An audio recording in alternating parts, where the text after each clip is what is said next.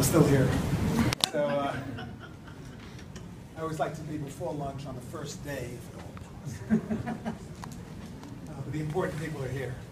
So today we'll talk about, okay, you got this great idea, and I don't plan all my slides, so you got this great idea and nobody wants to listen to you. You know, what do you do?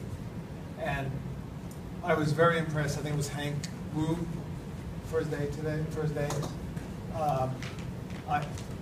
If I had to design a system, at least what he said is the right way to go. I actually took some notes on paper. But he said the company has an innovation operating model. Started, I think, 18 months ago or something like that. They do a hackathon, which is basically a planning meeting. They call it a hackathon because MIT developed some concept, but it's really just a planning meeting. And my philosophy is for every hour you plan, you save 10 hours of chaos. Don't be afraid to plan.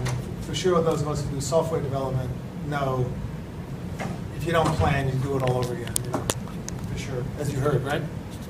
This one crashed, that one crashed, you know, and the B team is better than the A team and all that. And what's also nice is that they have a budget and they can do proof of concept. So I'd like to know how they got there. So, but at the end of my presentation, I put together little questions that we can discuss. Okay. So how do we do this? Imagine. High tech. That's it. Broken. Doesn't work. Is that working? I don't know. What am I supposed to aim? If not,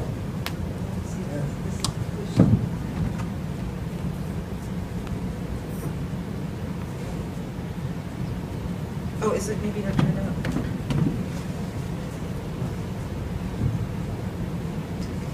Okay. Okay. Always make sure the plug is in. Can everybody hear me? I don't need a mic. Do I? If I do, let me know. So we want to talk about how to avoid resistance and inefficiencies when there are new ideas. And while it's not a technical thing, but if you have a really good idea and you can't get it to the market or to your company, then who cares? It doesn't matter. And we're going to talk about experience from the real world. So we've been doing software now since 1999, and you know, we learned a lot of things for sure doing it. And the good part about our company is, because I'm the president and we own the company, is if I think it's a good idea, we can do it. It's pretty easy. But also if other people have good ideas, and I will tell you that the software group, and Dean knows because he works with them closely also, they come up with ideas that we don't even ask them to do anymore. We just have to control them, right, Dean? You have to control them because sometimes we were having a discussion one day, and the head of programming starts talking, and I said, well, show me. And then he starts, oh, well, no, wait, but it's really a great system. I said, but I don't know what you're talking about. You know, let's design the thing. And then once we designed it, and by the next day, it was actually working. So, and this is not theoretical. I also recommend anybody to read Clayton Christensen's books on disruptive innovation. Briggs Morrison from AstraZeneca told me to read it. He's a good supporter of ours. Doesn't give us business, but good supporter. And a good friend. But he said read it because you'll really understand the challenges, and the book really speaks. And he has 3 or 4 books. So this I grabbed from one of somebody who's now actually a data manager at Target Health. And it says every truth passes through 3 stages before it's recognized. And at first it's ridiculed, at second it's opposed, then it becomes self-evident. And what's interesting is that I always say that the person who ridiculed it always takes credit at the end. That's their idea. So if you don't care who gets the idea, but it's going to happen. So you have to have a tough skin and let it go along. The other is, which is really good, this is Seaman Knapp. He was an agriculturalist in the early 1900s, and like the Affordable Care Act, whether you like it or not, we're not getting into politics, there are a lot of experiments to be done in the Affordable Care Act. So what he did is he went down to his town in Georgia and they tried to do innovation. And what happened is he said, you got to do this, you got to do that. There was a lot of resistance. Finally, he got someone to actually do it. And they saw that they grew 10 times as many ears of corn as the neighbor. And all of a sudden, once they actually did it, everybody then adapted. So if you don't do it, it's just theoretical. Okay, the other is we had this discussion earlier about paper. Okay, so this is the problem, and we're at eClinical Forum here. This is the same site, same sponsor, our EDC system. One study we monitored, the other one other people monitored. And it's just an example. We don't need the paper on the left. Even for informed consents, we don't need it anymore. We can sign that electronically, and we don't even need binders at the sites. They may have their own binders because they want to do things the way they do it, but we don't have to ask them to do that anymore. And the question is, how do you get this to happen? And who's your customer? And the bottom line is, it's not the clinical sites. That's not the problem. Okay? The problem is the pharmaceutical industry. Okay, so what is it all about? How do you get something to happen? So I tell people there are three things that are really difficult in life, and then I translate this to something more formal. One is to have good relationships with people. And that's the hard thing to do. The other is to have good ideas, and the third is to get someone to part with their money for your ideas. And then someone told me the other day the fourth is to execute the idea. So you get the money, but now you got to actually do it. So, but that relationship and trust is, and I started relationship and someone else put in the word trust. And you can put trust with a little t, and it doesn't have to be a big T. But it's really, and this is what, and we all have this, but we all get, it's like children have great ideas, they're very, and by the time they get to a certain age, they don't want to innovate anymore because they've been beaten up too much. So once you understand this, then it's not so much difficult to deal with. Okay, so we're doing some renovation in our apartment in New York City, so I found the box somewhere, and I found a document I wrote a bunch of years ago to try to convince Ayers Labs, which became Wyeth, which became Pfizer, to do remote data capture. At the time, it was a couple of years ago. And there was a computer a little fatter than that, but it was a laptop. And we had these floppy drives and all that stuff. And I said, and I came out of research, so I didn't know anything. I just had ideas. And I said, why don't we, somebody had it, I forget the guy's name, but I wrote it down somewhere. And he was too small, so I didn't want to use it. So, but here's what I wrote. I wrote, to decrease the time it takes, why should we do remote data entry? To decrease the time it takes to have accurate field data for analysis. And I had just joined the industry, and I couldn't believe I actually wrote this. And we actually visited a site in Kansas, okay, where someone was actually doing this. He had, Fred Wolf is a rheumatologist, because I was working in rheumatology. He had a computer, and you could click on a patient's number and see all their lab tests for the whole time. He had this a long time ago. So it wasn't anything that wasn't there already 20 years ago or more. And then I said, well, an alternative is to do remote. So here was the concept. So when you do software development, you have a concept first. Then I said, how do you achieve it? Well, the use of our remote data entry is to be an effective tool. I won't read it all in clinical research. Must be approached in a stepwise manner. Take little baby steps. When you ever want to release software, always do baby steps, or else you have what happens to eClinical Forum, things crash a lot. And since quality is really important, etc., and it's necessary to have a simplified data entry system. So here's a concept, And then how do you achieve it? So you say, here's a concept. What is it? How do I do it? And here's the initial test. Ayers personnel, we could even enter the data in the field. This was a paper. We were doing it anyway in the office. This was all paper case report forms. So I said, we can actually go to Kansas and enter the data. In this manner, we could test it without bothering the investigator. Okay? I was actually impressed. I don't remember ever writing this. Okay? And then it may require some more people, all of this. If the investigator already has an existing data entry system, his performance can be compared with what we do. Okay? CRFs could also be sent to New York according to existing procedures, etc.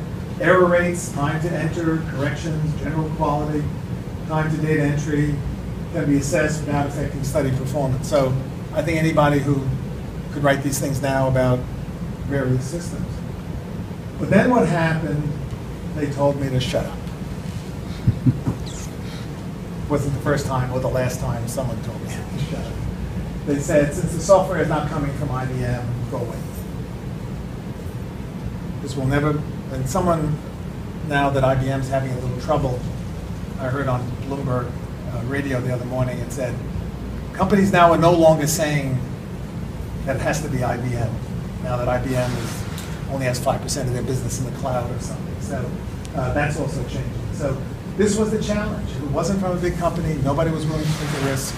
And they basically said, shut up. I also wanted to save about 2 million sheets of paper because they asked adverse events, they had triplicate paper, but every visit was there an adverse event instead of having at the end adverse events, were there any, and just writing them in, and they threatened to fire them. Okay, so what's the problem? If it ain't broke, why fix it? And right now it is broken. We know that some companies aren't here because they have travel bans, right? Some companies didn't show up. The pharmaceutical industry is in a bit of a stress, and we've been told by several very senior people in the industry that the current way we do clinical trials is unsustainable. Pfizer spent, I heard, $800 million to find out that torcetrapib did not work. That's not the phony $1 billion it cost to develop one drug, but that was real money. Most drugs don't cost $1 billion to develop, but it's unsustainable. With John Orloff, used to be at Novartis, now at Baxter. He said 3-4 years ago, 95% of all drugs within 5 years will be generic. So we have to be very creative now and do it differently. So what it's all about vision, leadership, and risk taking. And here we don't have vice presidents usually from companies.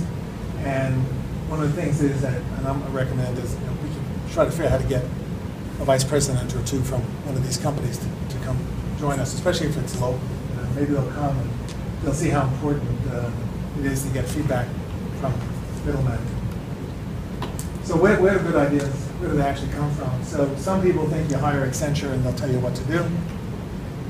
Pfizer, we heard, this was a public lecture that they said to set up their risk-based monitoring paradigm. I think I heard it correctly, but they said 3,500 hours. 100 to set up for the company without a particular study, just to go through the whole thing. And they probably, I guess if they work with Accenture or something like that. Does your ideas come from the boss, consultants, employees, other sources? And I think most good ideas come from employees, as we heard from Hank earlier on Monday. And the issue is, how do you get this whole thing to happen? And I don't know the answer exactly, because it has to do with the culture of the company, et cetera. And it has nothing to do with the size of the company. It has to do with the culture of the company. And the issue is, how can we, as a group, encourage our companies to take a small part of what we do, take it out of P&L, and get the innovation. It may take 10 years, but if you plan to be around for 10 years, it's actually worth it. So I just the example of the Post-it story. Most people know it, but I pulled it out of, I think, Wikipedia or something. So these were two accidents that led to the invention of the Post-it. Okay, the vice president back in 1968 was working at 3M to try to create a better glue. They found this glue that wasn't too good. Okay, but you could peel it off and it would work. So the adhesive wasn't interesting to the 3M management. It was too weak. But it could stick to a surface, and when you peeled it off, it didn't make a mess, like those tags sometimes we have to wear. Okay? And you could actually hang them straight down, etc. So the second big feature was that it was reusable. It had a lot of nice features. Okay, despite these two wonderful features, no one could come up with a good marketing use for it. Okay? Thus, it sat for years at 3M. Nothing happened, except I hear when you went to 3M, they were all over the place on people's desks. And by the way, your employees could give you some really great ideas because they're actually the ones actually using these things. So Then someone was made product laboratory manager. He approached him again with the concept. He suggested what he saw was a good idea, okay, for bulletin boards, but they didn't think it was profitable, so they shelved it again. So I think we started back in 16. Okay. Interesting, they still didn't think it was a good idea. Finally, in 77, 3M began running some test sales. So that's 9 years later. Okay. They called it press and peel. Turned out not much interest, which confirmed the minds of the executives that it was not a good idea. And I'll tell you something about preconceived notions. I worked with a guy from Israeli intelligence once a while back. He was a friend of mine. I was helping him with some stuff. And they wanted to understand why they almost got destroyed in the Yom Kippur War. And the reason was there was a preconceived notion by the generals that the Egyptians would never attack. It was just their preconceived notion. But when they, after the attack happened and they did surveys and they said, you know, lessons learned, they actually found out that the people in the street knew, and the people in the press knew. It's just that the people in charge had a preconceived notion. So they only gathered that data to support their point of view. So that's not also uncommon. So if we can avoid preconceived notions, it's a really good idea. That's why hackathons are nice, okay, because they really open it up. But somehow, 5 years after constant rejection, it became one of the 5 top selling office supply products in the world, and probably still use it, maybe not as much, but okay. So what's the problem? Okay, why is, and this is really important, why don't we see change the way we should? Okay. One is, you know, people don't like change. Okay, if I told you every week you're going to move to a new house or a new apartment, you probably won't like it. Or every week, you know, you're going to have to move to another city, you probably won't like it. You know? But we're not talking about that kind of change. And I'll tell you, our chief medical officer, I used to work for him at Pfizer, now he's working with us, and he was telling me he was at a meeting once, and I'm not picking on Pfizer because I used to work there, it was a great company. But he said they were at a meeting and they were talking about future plans, and someone said, I have a 5-year plan. And the vice president, he said, told them to be quiet. He says, I'm leaving in 2 years. What's the 2-year plan? How can I make them happy for 2 years? Okay? I think that's not uncommon. Okay? So number one, there's no incentive for risk taking.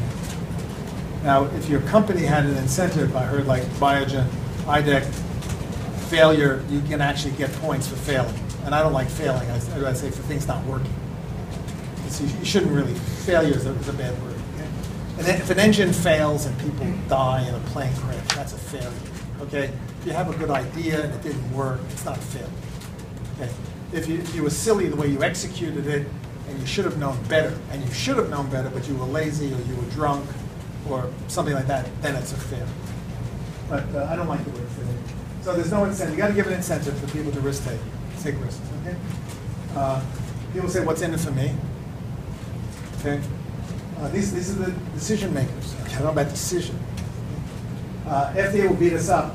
We hear all the time, and I'm on the executive committee of the Clinical Trials Transformation Initiative, which is a Duke University FDA public-private partnership, and there was some discussions about serious adverse event reporting, and FDA was complaining, we only need 5% of these documents you send us all the time, and you're sending us too many documents. We're actually bringing companies in and telling them to stop sending these SAE forms to us. We really only need serious, unexpected, and related. Okay? We actually get involved in that part of the business. And someone from a very big company said, well, we're worried about getting a 483. And I said to them, and it was on the phone, so I didn't know who I was talking to. I said, why are you worried about a 483? You're supposed to get a 483. Half the people, FDA says half, and we know the inspectors at FDA, we always give 483s. About 50% of all inspections get 483s. It's an audit finding, right, Tom? Audit finding. It's supposed to have an audit finding. But the audit finding shouldn't be that I falsified data. Okay, that shouldn't be the audit finding. So I wrote a paper, it's on our website, and we're publishing now with Society of Clinical Research Sites in their journal, because the reason I'm pushing sites is they are our customer. And I wrote a little limerick, and I won't say, but there were some regulators who reviewed this manuscript before to make sure it was correct. It's Form FDA 483, not FDA Form 83, so things like that. So I wrote a limerick that says, when FDA issues a 483, the hammer comes down, that's the end of me. We're out of business, I lose my job, get me out of this mess, I pray to God. And it was sort of fun to write it, and I was a little nervous writing it, but FDA said it was okay.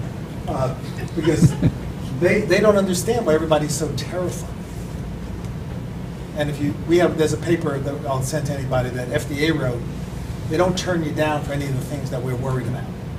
So the risk taking that we want to take won't make your drug not get approved the way you're doing this, okay? And the other is risk avoidance, and the other is what if I lose my job if I fail, and I'm retiring soon. And I think these are all very real. So you have to, when you're dealing with change in your company, when you're dealing with people who do this, who are in charge, you got to find out whether you even have a chance. Okay? And again, at Biogen, apparently, I don't know the whole story, but I'd love to hear it. It's coming from the CEO. Is that right? Okay, yeah. And he got a budget. I mean, what more could you want, you know? And I won't mention company names here, but even though it's somewhat public, but this company was told by very senior management, do something, but do something meaningful, not just something creative, but something meaningful, because we can't sustain the way we're doing clinical research. So how do we implement change? We have to support a culture that supports risk-taking in organizations. And again, you have to get senior management. If you don't have a senior management to commit to this, it's not going to happen. And that's what leadership is about. And unfortunately, CEOs who leave companies that aren't doing well and walk away with $120 million for failing, that's true failure. Okay? And I think there's no way to do risk taking in places like that. If your CEO is going to get rewarded by how well the stock price is 5 years from now, then you probably got a good CEO, okay, and a good board. But if you got someone who's going to get rewarded in the next quarterly report, you're going to fail. And I call that failure. You shouldn't do that. So you have to identify needs. What are the barriers to entry? Okay? You have to convince management to experiment and not be afraid to fail. And I think also to use examples of success. And somehow they have to understand, and that's why the Clayton Christensen books are really good, because they talk about you're doing well, you're making a living, companies' stock price is going up. Why change it? Why take $10 million, even though I'm making $2 billion or whatever I'm making? Why take $100 million and put it into real innovation? And the answer is that over time, if you don't grow through innovation, you will go backwards. That Latin phrase, as I took Latin in high school, not to go forwards is to go backwards. And you have to innovate all the time. But you can't innovate to the point where it puts you out of business, because you've got to pay the rent. And you've got to make your shareholders happy, your customers happy, etc. But it's going to happen. So leadership comes from the top, but I think ideas all come from the bottom and the middle. When I first joined the industry, I read In Search of Excellence, which I'm going to reread. Someone said they were reading books from really ago, and I want to reread it because they talked about management by walking around. And one of the problems of everybody working at home now is you can't manage by walking around. Okay? You can't do a sniff test and say, people, why are they in their office? Are they sitting at the coffee machine complaining? You don't know. If they're on the phone talking to people complaining, you don't know about it. So, and that's one of the problems when I think with remote working. One of the big problems is nobody really talks to each other. They really sort of do their job, and they're not. It's really not an environment. Okay? Do exploratory work. You may have to do it on your own time. Get a bunch of people that maybe some friends are willing to do it, and show the ideas to somebody, And then, of course, if they're not listening, you got to decide if I just stay at my job or go somewhere else. So I came up with this concept for discussion about 4 types of innovation. Actually, my wife gave this to me. She said we have to have something we can copyright ourselves. So we tried some other phrases, but this one, there was nothing on the internet like this, so we figured it's unique. That's the only reason I wrote copyright on the bottom, okay? Am I allowed to do that on these slides? Okay. I normally don't do copyrights, but this one I just in case somebody here steals the idea. So put all that aside. So I have there's an innovation 4A, 4B, and 4C on different levels. So 4A is for, and I didn't know how to do the A, so we had to call it, we wanted for individuals, so we had to write all individuals. You know? So we had an A. B is for businesses, and B is even for countries. So we're going to focus now on the middle one, and I thought we would do maybe the last part of this is just talk about what you have in terms of companies. And what I'll do is I'll do the 2 slides, and then we'll, if you want, we can have some discussion. So is there a culture, and I'm going to ask this question when I finish, is there a culture in my organization that supports innovation? So we know at least one of them here is. I know Pfizer has innovation group. Craig Lipson is very active in innovation. And Lilly has an innovation group, and EMD, Serono, we used to call it Merck Serono, but they call themselves EMD Serono, and others, they have innovation groups. AstraZeneca has an innovation group. Amgen has an innovation group. But we have some sponsors here, so I'd like to hear from them. If yes, how did it happen? How do they do it? Is it separate from current operations? The big thing is, can it run a project? Is there a budget? One of the things we learned with some of the innovation groups is that once they have an idea, they got to go around and find a business unit that will execute the idea. And that's not always so easy, because if you're in a business unit and you're trying to get a drug approved, the last thing you want to do is an experiment because some guy from some other floor in the building or some other country or whatever it is. So you have to have a budget, and even if it's a small budget, and we tell people, take a project that they like to do, but it's not going to get done unless someone really wants to do it. And Zen Georgi, a Nobel Prize winner many years ago, said, if you actually want to get something done, hire somebody who wants to do it. Okay? So we did one project with one of our clients that we worked with for many years. They wanted us to help them develop a drug with some kind of success. And I said, that's okay, we'll do it. I don't really want to do it. But we'll do it, but you have to use all of our paperless systems. And the guy, he's a French guy, but he's a French person here, so I won't put on my French accent, you know. So, but it says, Jules, it says, Jules, will you screw me? Well, you know, will this be terrible? And he says, am I going to get screwed? And I said, no. He says, okay, then let's go do it.